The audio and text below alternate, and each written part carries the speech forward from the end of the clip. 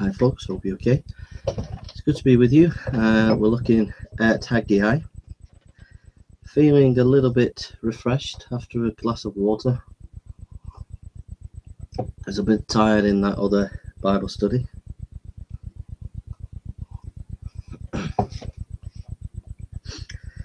Let's come before the Lord. Father, we come before you today. Hey, Jason. Hello, Tommy. How you doing? Hey, how are you? I am, mate. How you doing? You okay? I'm doing good. Hang on just a second. I'll be right back.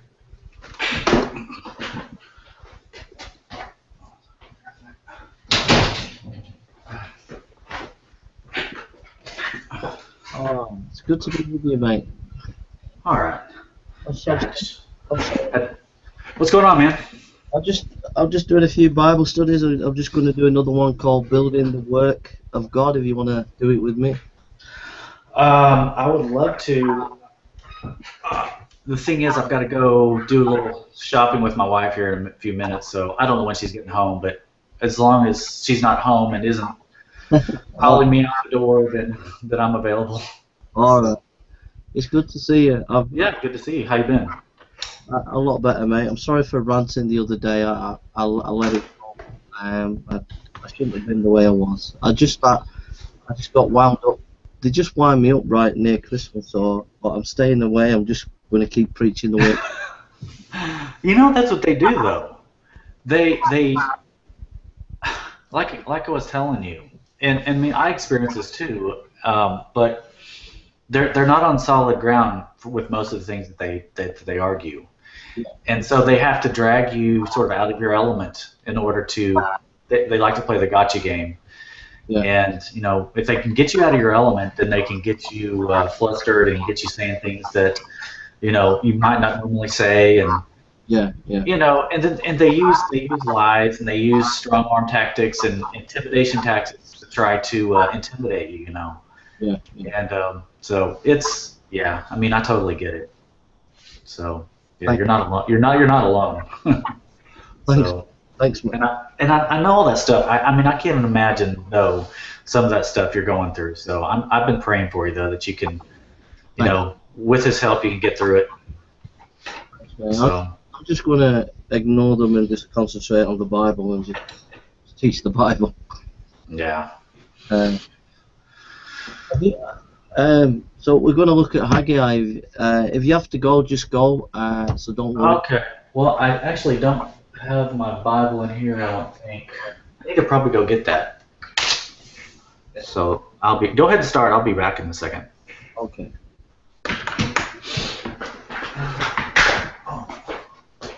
Okay, Father, we thank you for this day. We thank you for your love, and we give you the praise, we give you the glory, and we give you the honor today, and we acknowledge that you're our God. And so, Father, I just pray for me and Tommy and anybody else, and just pray you be with us, and just pray you'd watch over Tommy and his family.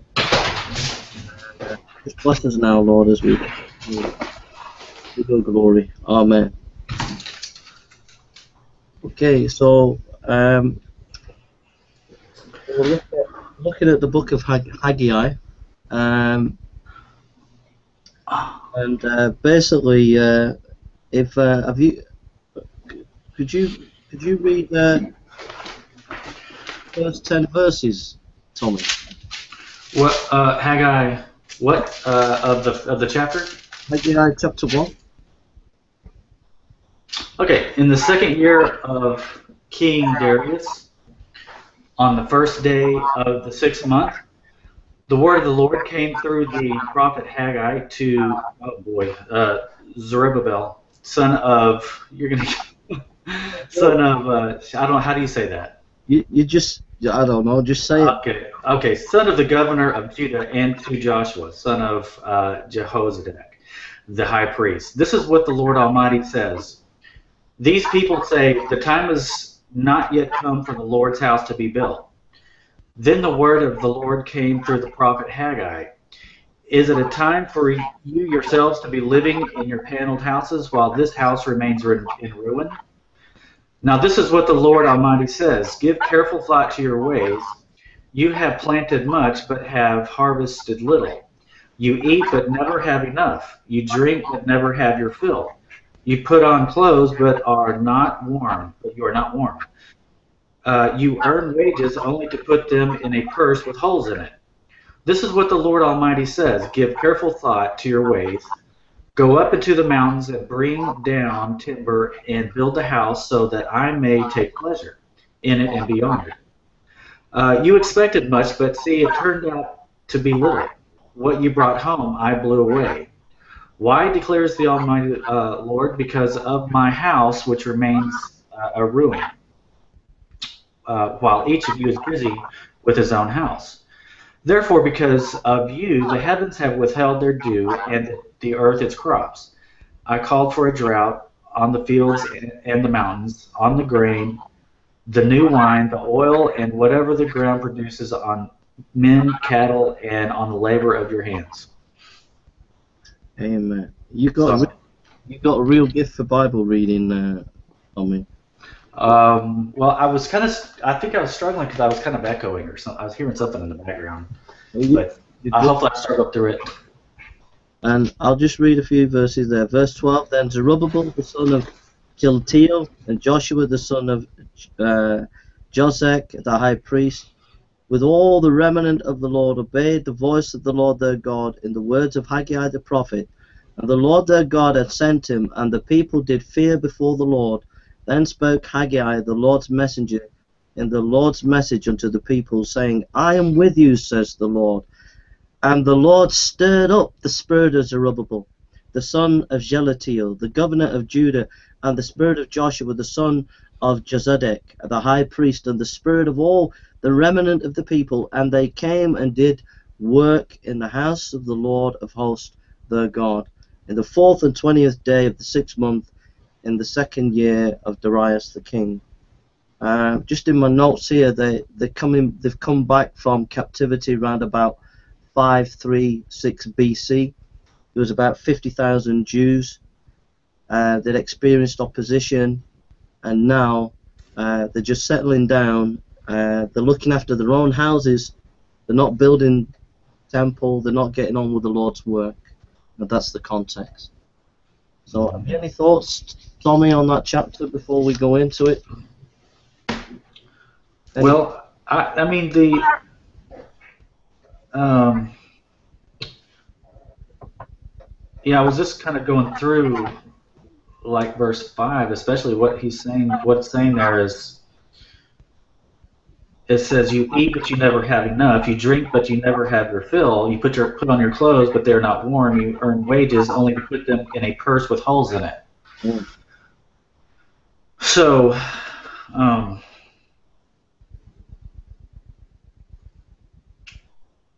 yeah, it's interesting. Well, I put the work of the Lord, the building the work of God means repentance. That we have to have real repentance in the house of God.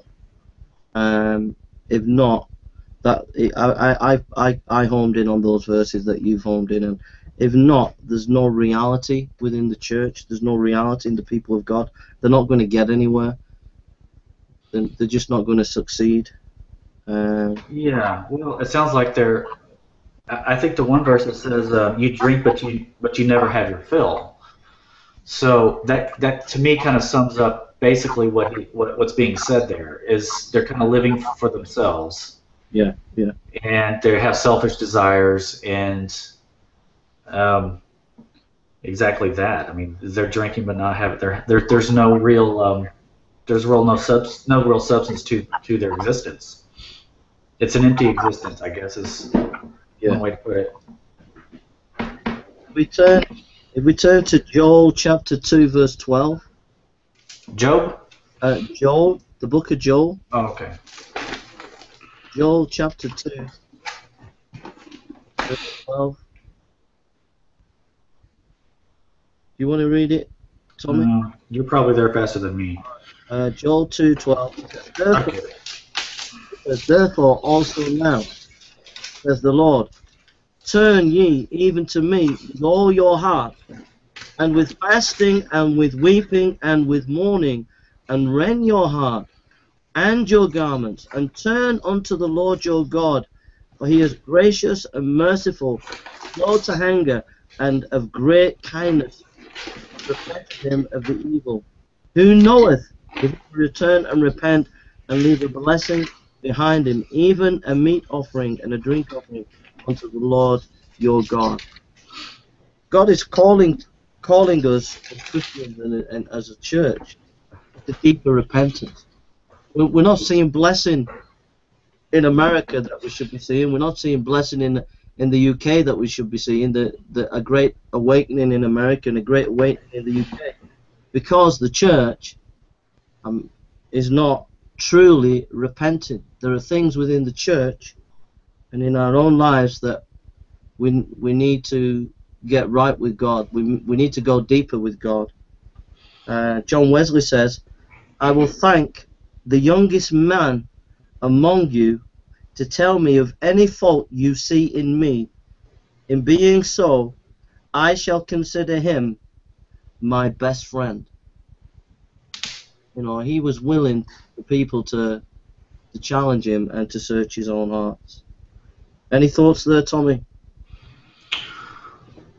Yeah, well, I was just going to say it kind of reminded me of what our pastor was telling us. It's kind of a related topic, but he was talking this past Sunday about how so many people in the church, they show up on Sundays, and they may come Sunday morning and Sunday night, but then that's pretty much it for the week, and they think about God on Sundays, and you know, their lives are what they are on Sunday, which is apart from what they are the rest of the week. But what he's getting at is that every day needs to be a holy day, and every day needs to be spent, you know, in the spirit of being an actual Christian who is active, you know, and not just shows up at church on Sunday, but maybe helps with Sunday school, maybe helps around the premises with the landscaping, or you know, somehow you know, helps with whatever talents each person has.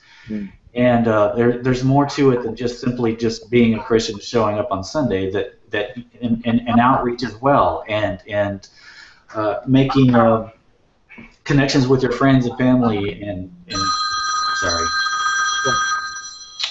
So anyway, when you were reading that or saying that, it just reminded me that in repentance as well is, you know, a lot of people, what he was saying too is just a lot of people just don't really think about God or church or anything until Sunday, but that's not the way we were designed. We were designed to have a relationship, an ongoing relationship, and so that's just what I was thinking of. Amen. Let's go to Galatians chapter 6, verse 7 to 9. Galatians chapter 6, verse 7 to 9.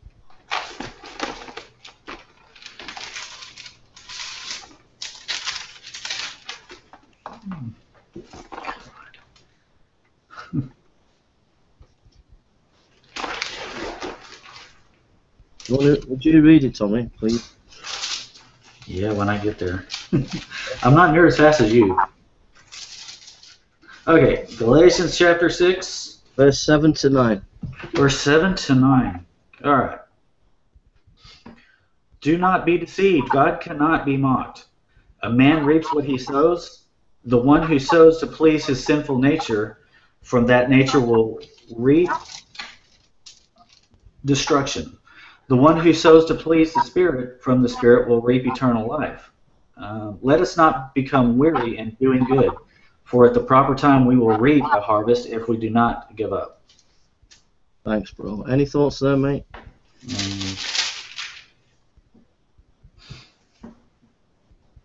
I think like the problem, as you've mentioned, you touched on it. The problem with in the time of Haggai is really they like you mentioned, it's about a relationship. They'd lost that relationship. They'd lost that spiritual vitality, and what they were sowing, they were reaping. They were living a carnal life, and so they weren't getting anywhere.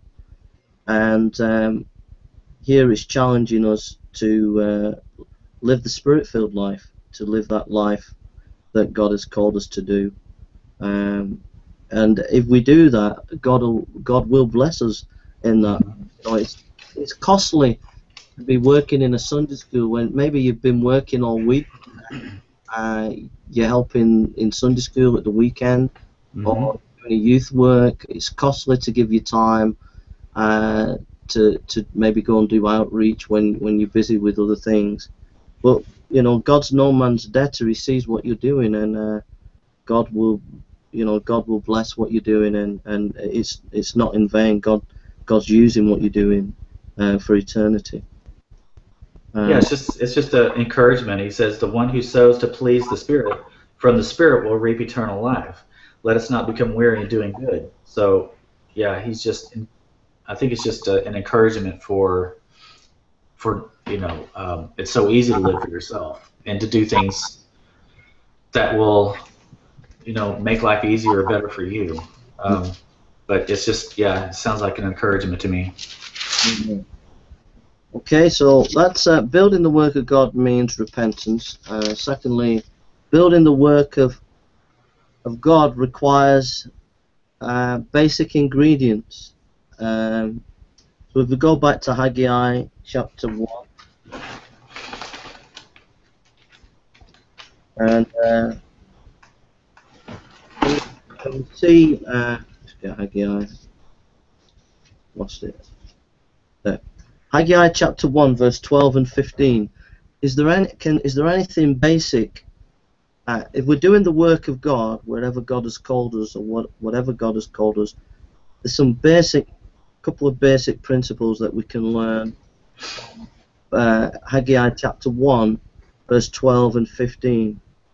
So it says, "Then Zerubbabel the son of Shealtiel and Joshua the son of Josedek, the high priest, with all the remnant of the people, heard the voice of the Lord their God and the words of Haggai the prophet, as the Lord their God had sent him. And the people did fear before the Lord. Then spoke Haggai, the Lord's messenger, and the Lord's message unto the people, saying, I am with you, the Lord." And one of the lessons, you can pull out other lessons as well, it's not exhaustive. One of the lessons that I got is that verse 13, "I am with you, says the Lord." And God is with you. And God is with you in ministry, He's with you in your family, He's with you. And if He's with you, what have you to fear? You can go forward in the work of God. So if we turn to 1 Corinthians 15:58, 1 Corinthians 15:58. Do you want to say anything there, Tommy? No, I'm okay. Okay, if we go to 1 Corinthians 15:58. Okay.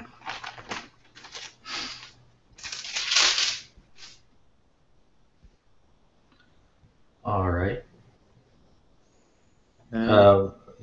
Okay. "Therefore, my dear brothers, stand firm. Let nothing move you. Always give yourselves fully to the work of the Lord, because you know that your labor in the Lord is not in vain." So God has given us a promise there that as we go forward, as we serve Him, it's not pointless, it's not worthless, it's not in vain. God is with us, and He's going to bless the work that we do for Him. If we turn to Matthew chapter 16.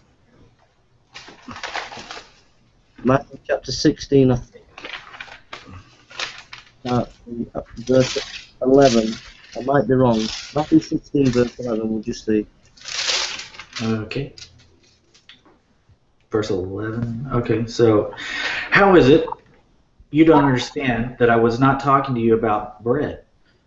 But be on your guard against the yeast of the Pharisees and Sadducees."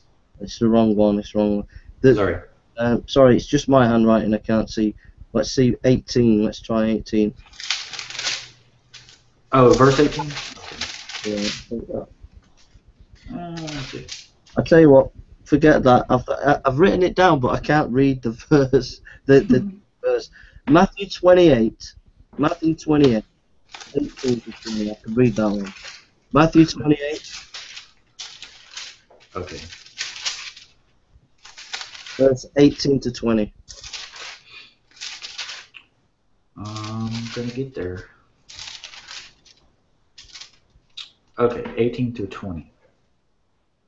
You want to read it? Yeah, I can read it. Then Jesus came to them and said, all authority in heaven and on all authority in heaven and on earth has been given to me. Therefore, go and make disciples of all nations, baptizing them in the name of the Father and of the Son and of the Holy Spirit, and teaching them to obey everything I have commanded you, and surely I am with you always to the very end of the age. Wow, you've got a great voice, Tommy, you know. I've always hated it. Great voice to read the scripture. So, you know, be encouraged if you're a pastor today. You know, God has given you a commission, and He's with you. If you're a leadership team, God has given you a commission. He's with you. If you're in ministry, He's with you. Whatever you're doing for the Lord, He promises to go with you, and He'll meet your needs as you go forward. Any thoughts, Tommy?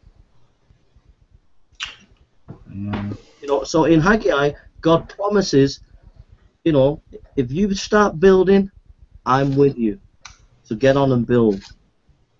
Yeah.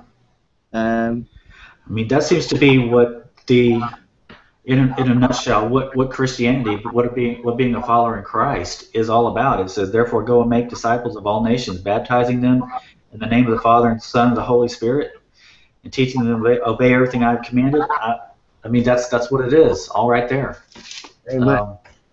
So, my gosh, you could pretty much read that one verse, and you know, it's pretty much a condensed version of the New Testament. Amen. You know. Amen. So, some of the basic things. One of them, as we work for God, God is with us. Secondly, the Word of God does its work. Haggai chapter 1, verse 12. You want to read it? Go ahead. I had a hard enough time finding it the first time. Well, verse 12, notice it's the Word of God that does its work. Then Zerubbabel the son of Shealtiel and Joshua the son of Jozadak, the high priest, with all the remnant of the people, obeyed what? Obeyed the voice of the Lord their God, and the words of Haggai the prophet, as the Lord their God had sent him. And the people did fear before the Lord. So what sparked off? What moved this people? What really got them going? You see, as a pastor,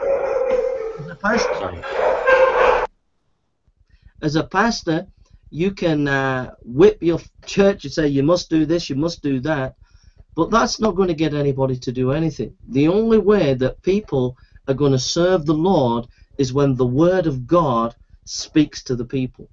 When the Word of God challenges the people. It's the Word of God that does the work. The Word of God. Amen. So we have to depend. If we're going to mobilize the church, if we're going to mobilize people, the best thing a church can do, a pastor or a leadership team, is get out the Bible and start teaching it by the Holy Spirit, and the Word of God will do its work. That will motivate people as it gets into the system. Let's turn to Matthew chapter 13, verse 1 to 23. Matthew chapter 13, verse 1 to 23. All right. Could you read it, Tommy? All right. Okay, so let's see. Matthew 13, 1 through 23. Okay. The same day that Jesus went out of the house and sat by the lake, such large crowds gathered around him that he got into a boat and sat in it, while all the people stood on the shore. Then he told them many things in parables, saying, a farmer went out to sow his seed. As he was scattering the seed, some fell along the path, and the birds came and ate it. Some fell on the rocky places where it did not have much soil. It sprang up quickly because the soil was shallow. But when the sun came up, the plants were scorched, and they withered because they had no root. Other seed fell among thorns, which grew up and choked the plants. Still other seed fell on good soil, where it produced a crop, 160 or 30 times what was sown. He who has ears, let him hear. The disciples came to him and asked, why do you speak to people in parables? He replied, the knowledge of the secrets of heaven has been given to you, but not to them. Whoever will be given more, and he will have abundance.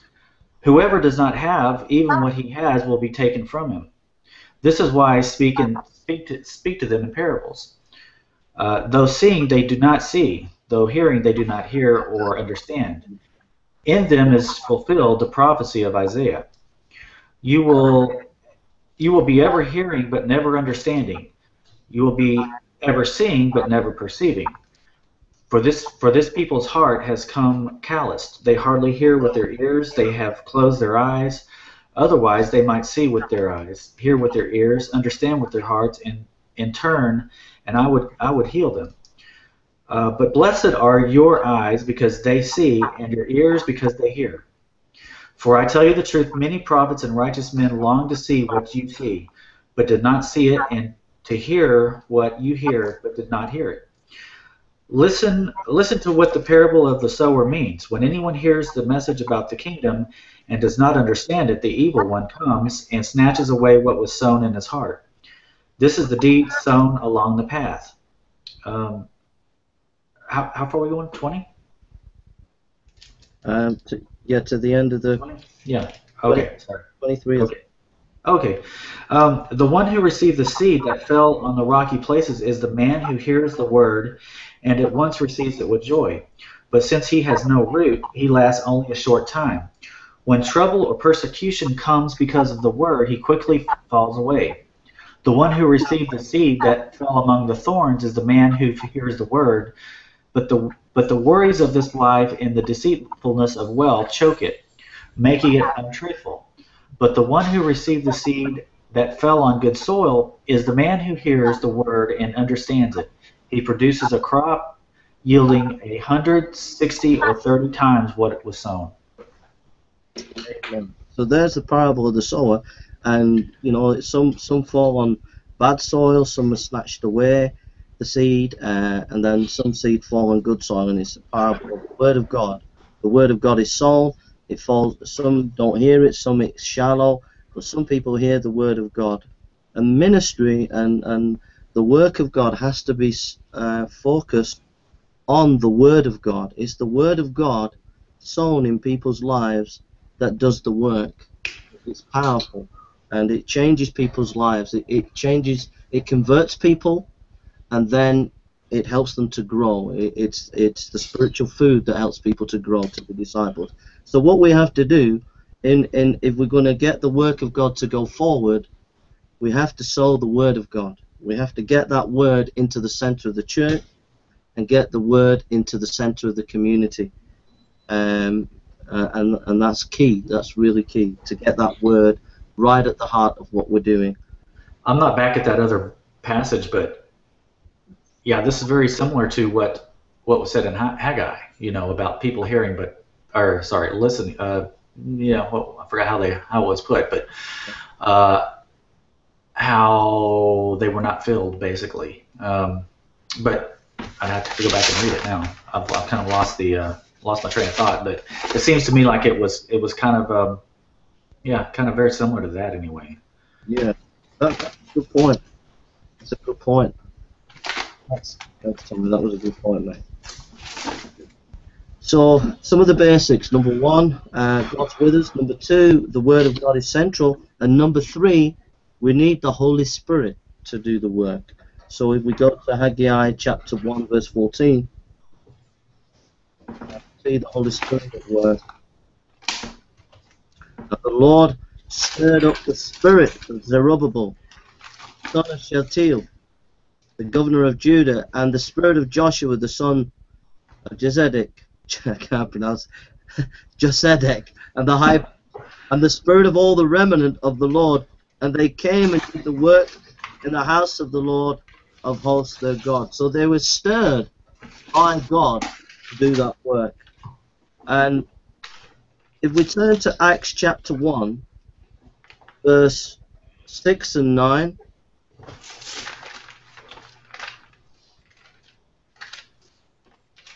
I could find that a little easier. I bet you get it before me. Yeah, I happen to get this one quickly, but okay, 1, 6 through 9. Yeah. Okay, so when they met together, They asked him, Lord, are you at this time going to restore the kingdom to Israel? He said to them, it is not for you to know the times or dates the Father has set by his own authority, but you will receive power when the Holy Spirit comes on you, and you will be my witness in Jerusalem and in all Judea and Samaria and to the ends of the earth. After he said this, he was taken up before their very eyes, and a cloud hid him from their sight. Thanks, mate. Thank you. So there, the Lord's telling them as Pentecost is to come, it's going to be a time when the Holy Spirit will come upon the church to equip the church to be witnesses. And you know, I met a guy today, and he runs a day center, an evangelistic day center. Like, they share the gospel, they minister pastorally, and they give cups of tea. And he said that there was a lady who was dying, who was like a servant of the Lord, and he told her, she told him to relax and let God do the work. So he was trying to run around and get the day center going and trying to get people converted, but then he began to relax and just let the Holy Spirit work, and he began to see, as he was doing the work, he began to see God bring people in, and people got converted, because he wasn't going in his own strength anymore or trying to do the work in his own strength. He was relaxing in the presence of the Holy Spirit and believing in the Holy Spirit and allowing the Holy Spirit to work in his ministry. Yeah, that kind of harkens back to what you were saying about letting the word, you know, the word is what actually draws people in and speaks to their hearts, and so that kind of mirrors what you were saying a second ago. So if we turn to Acts chapter 2, verse 1 and 4, and Tommy, anytime you want to jump in, just jump in, mate. Yeah. Yeah. Okay. Acts chapter 2, verse 1 to 4. Okay. When the day of Pentecost came, they were all together in one place. Suddenly, a sound like a blowing of a violent wind came from heaven and filled the whole house where they were sitting. They saw what seemed to be tongues of fire that separated and came to rest on each of them. All of them were filled with the Holy Spirit and began to speak in other tongues as the Spirit enabled them. Okay, mate. So, I mean, we could talk about tongues, our tongues for today or not, or whatever, but the main thing here, whatever position anybody's on, the main thing here is that it was the Holy Spirit that came upon the church. And without the Holy Spirit in the midst of the church, if the people of God don't believe in him, don't have faith that he's at work, that he can convert, that he can change people's lives, that he can change communities, if you don't have faith in the Holy Spirit, then your work is not going to be blessed. You have to have faith in him. When Spurgeon was getting into the pulpit, he always used to repeat under his mouth, I believe in the Holy Spirit. I believe in the Holy Spirit. I believe in the Holy Spirit. So, any thoughts, Tommy? You know, I would just like to add to that you know, I think the Lord can work with even just a small sliver of faith, even just a small seed of faith. You know, you don't have to have, I don't believe, just this instantaneous giant, you know,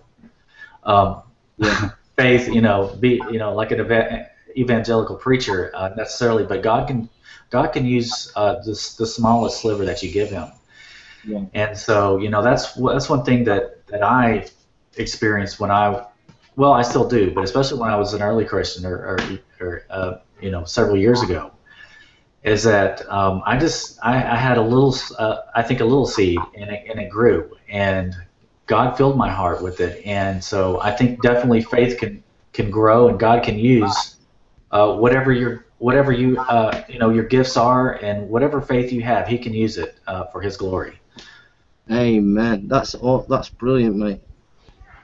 So, and I like to, you know, when I'm talking to people, I remind them of that, you know, people who don't believe and don't have faith, you know, it is like that. I mean, it's just something where you don't have to have, you know, snap your fingers and magically have to have this wonderful faith wash over you. It's something that the Lord can grow, and the Lord can do his wonders through you, but you just, you know, you do have to step out in faith to some degree, but you know, it can and will grow, and it'll be a beautiful thing. Amen. Amen. So, what are the basic things in the work of God? Number one, the Word of God. Number two, that God goes with us. Number two, that the Word of God does the work. Number three, we depend on the Holy Spirit. And number four, as you've already mentioned, we use our gifts, we use our talent. So if we go back to Haggai chapter 1, verse 12, notice... I'll let you read that. I really should probably have put a bookmark there, but I know about where it is, but now I found it. Okay. So, I'm going to get good at finding Haggai now. Haggai chapter 1, verse 12. Notice something. Just switch on, everybody, whoever listens now. Just notice something which is very important. It says in Haggai 1:12, then Zerubbabel, the son of Shealtiel, and Joshua, the son of Zodek, the high priest, with all the remnant of the people, obeyed the voice of the Lord their God, and the words of Haggai the prophet, as the Lord their God had sent him, and the people did fear before the Lord. Did you notice there? Number one, Zerubbabel. Number two, Joshua. Number three, the people of God. Number four, Haggai. In other words, this is a team ministry. People are involved as a team in the work of God. And too often, you know, I believe that God has his leader. He raises up our leader. But a leader without a team is nothing. We need people to be involved in teamwork. We need teams. The reason being, for two reasons. Number one, everybody's a minister. Everybody, the Greek word for minister, you know, is the idea of a servant. And the classical Greek, when you look at it, it's about serving tables. You know, and so Paul, when he talked about ministry, we looked at that in Ephesians chapter 3 and 4, where he talks about being a minister. He's on about serving tables. He's on about everybody's a minister. Everybody's a servant of the Lord. And we all have different gifts. Some are pastors, some are evangelists, some are different whatever. But we all have a ministry. We're all involved in ministry. So, you know, let's turn to 1 Corinthians chapter 12. And if you want to chip in. Yeah, I'll just say, you know, I kind of look at it as like an orchestra. You know, there's different parts of the orchestra. You know, you have horns and strings and drums, and you know, it might sound disjointed if you didn't have some of that stuff, but they ultimately all work together to make a beautiful sound. And so that's kind of how I see Christians in the church, and even this community here on Google and YouTube, is a lot of Christians have different. Well, we all have different talents and different gifts, and so I bring what I have to the table. And you bring what you have to the table, and we all bring what we have to the table, and it's a beautiful thing. It can make a beautiful sound. Amen. That's a good illustration. What was that next one? 1 Corinthians chapter 12. 1 Corinthians 12, if you want to read it. Or okay. Verse 1? Okay. Through which? What? Well, it's a long chapter. Just keep reading, and however you feel led. Well, I'll just read to. I'll just go to. But just get the gist of maybe. Yeah, I'll go 1 through 12, 1 through 11. Okay. Okay. Now about spiritual gifts, brothers, I do not want you to be ignorant. You know that when you were, you know that when you were pagan, somehow or other you were influenced and led astray to mute idols. Therefore I tell you that no one who is speaking by the Spirit of God says, Jesus be cursed, and no one can say Jesus is Lord except by the Holy Spirit. There are different kinds of gifts, but the same Spirit. There are different kinds of service, but the same Lord. There are different kinds of working, but the same God works all of them in all men. Now to each one, the manifestation of the Spirit is given for the common good. To one there is given through the Spirit the message of wisdom, to another the message of knowledge by means of the same Spirit, to another faith by the same Spirit, to another gifts of healing by that one Spirit, to another miraculous power, to another prophecy, to another distinguishing between spirits, to another speaking in different kinds of tongues, and to still another the interpretation of tongues. all these are the work of one and in the same Spirit, and He gives them to each one just as He determines. Amen. Amen. You know, the church is a body, and as a body, there are different parts to that body. And as Tommy said, you know, the church is like an orchestra working together. So we all have a gift, whatever the gift, whether you're from the charismatic end or the Calvinist end or whatever your theology is about the gifts, we all have a gift, whatever that is. You know, the idea. Sorry, go I was just, I didn't mean to interrupt. I was just going to say, and the cool thing about that is really, is like, I don't have to try to be Jason Burns, or I don't have to try to be someone else. But what I can do is emphasize and really, you know, flex my muscles on whatever I can do, whatever God gave me. I can, you know, through Him and His glory, make those the best that I can make them. And so, you know, just like a flower, you know, a flower is beautiful, but it's not an oak tree. But a flower can be beautiful in a flower sort of way, and an oak tree can be beautiful in an oak tree sort of way. So yeah, so that's all I was going to say, is that we each have these gifts, and we just need to. Our job is to make the most of them. Amen. Amen. So the question is, folks, what gift have you got? What gift have you been laying aside that you could be using for the Lord? And whatever it is, you know, God loves you, and you're part of the body. You've got an important role to play within the church, and you're significant in God's eyes and in the church eyes. Even if maybe people are not encouraging you to use your gift, God says that you have a gift. God says that you're a servant, and so, you know, get on and thank the Lord as He guides you in your local church. You know, I'll just share one of my gifts real quick, which is kind of an odd gift, and I've always had this gift, and just here in the past year, I've kind of started flexing that muscle, but I've always had this ability and just this connection with older people, you know, like the elderly, and you know, whether it be you know, neighbors in my neighborhood growing up as a kid, or grandparents, or anybody old. I just have always had this connection with them. So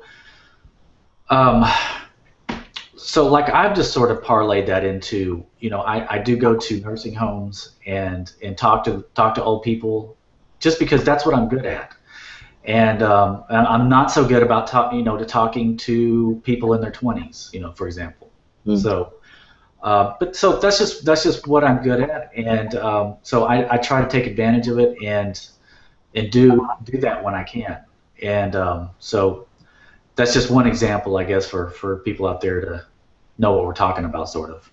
Amen. That was really good, bro. And that's it, really. We've come to the end, so let's just recap and then just finish with. That was really good, that, Tommy.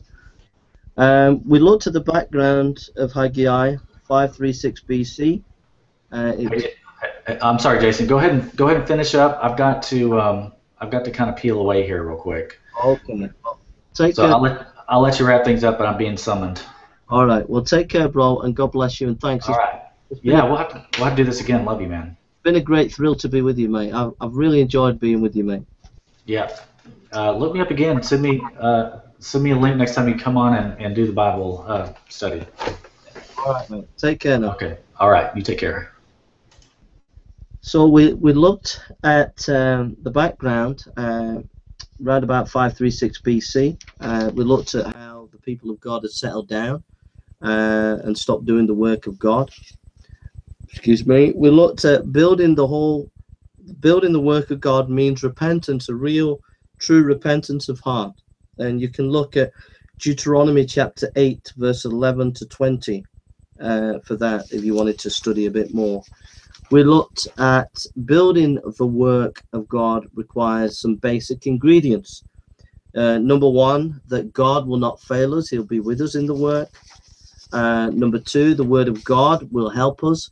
And the word of God does the work in a sense that the word of God speaks to people, challenges people, equips people, converts people. And number 3, the Holy Spirit does the work, that he convicts people, that he renews people, that he works in people. Next, that everybody's got a gift. Everybody's got a gift, as Tommy talked about, where the church is like an orchestra.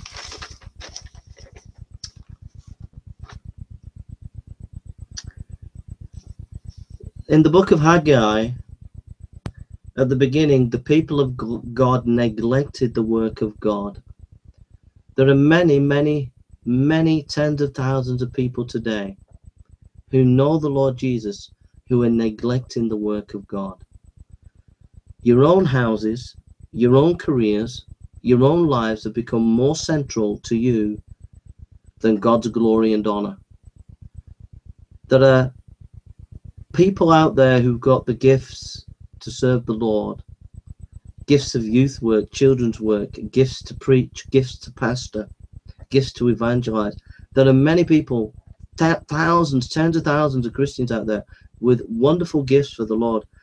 And for whatever reason, maybe you've been discouraged, maybe you've been hurt, maybe you've just got busy, maybe whatever it is, but you've given up and you've neglected the work of God, and you see the work of God in your area neglected. You see the local churches struggling in your area. Don't you think it's time you get back into the battle? Don't you think it's time you got back into the serving of the Lord? Don't you think it's time you got back into preaching again, pastoring again, evangelizing again, doing the youth work, the children's work? Don't you think it's time that you roll up your sleeve again and started serving the Lord and putting his work and his glory first? Let's turn to Matthew chapter 6, verse 33. Matthew chapter 6, verse 33. Matthew chapter 6, verse 33.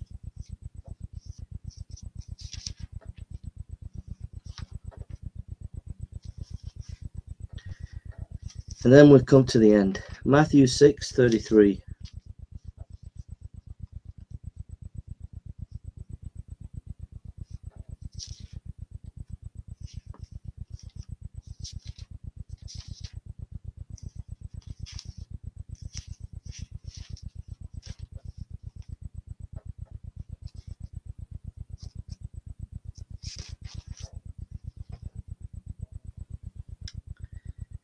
It says, but seek first the kingdom of God and his righteousness, and all these things shall be added unto you. Put God first. Put his glory first. Put his honor first. And if the house of God is being neglected, that's showing a lack of respect to God. It's time for you to get back into the serving the Lord and making sure that your church, your local church, is giving God the glory by doing its very best in serving him. Let's come before the Lord. I want to thank Tommy for coming. It was a great delight to have you, Tommy, and so thank you so much for coming. I really appreciated that.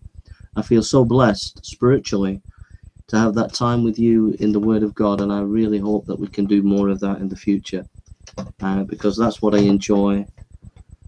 Please forgive me for reacting. I did not react in a Christian way the other day to one particular atheist, and I do regret that, because we are to live, we are to adorn the gospel in a gracious way.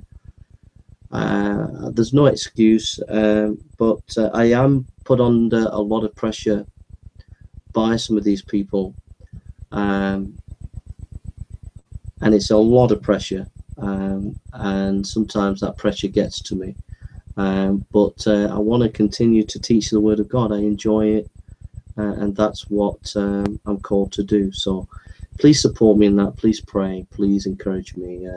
If I'm on doing the Bible studies and things, you know, let me know if you want to come on and study the Bible with me like Tommy. Okay, let's come before the Lord. Father God, we thank you that you've reminded us the basic lessons to serve you as we build the work for you, Lord. that we're to have a deep repentance. It's a repentance of from the heart that is deep. And Lord, it is reality that you want amongst your people. And Lord, I confess my lack of reality, my lack of godliness, Lord, and I confess all these failures and sins. And Father, we thank you that you've promised that you will go with us in the work. You have promised that your word will do its work. You have promised the Holy Spirit will do his work. And you have inspired each individual to use their gifts. So, Father, we bow before you now, and we pray that this Bible study, all that we shared together, me and Tommy, that, Father, as we served you and as we shared the word together, we pray that this would build your people today and each day as they hear this study, that it would refresh them and renew them and encourage them. We pray that you pour out your Holy Spirit upon them and bless them, Lord. We pray in Jesus' name and for your glory. Amen. Amen. Amen. God bless you. Thank you for listening to the Bible study. That's it. Maybe I'll do another one tomorrow night or in the morning. So thank you. God bless you and see you soon. Take care.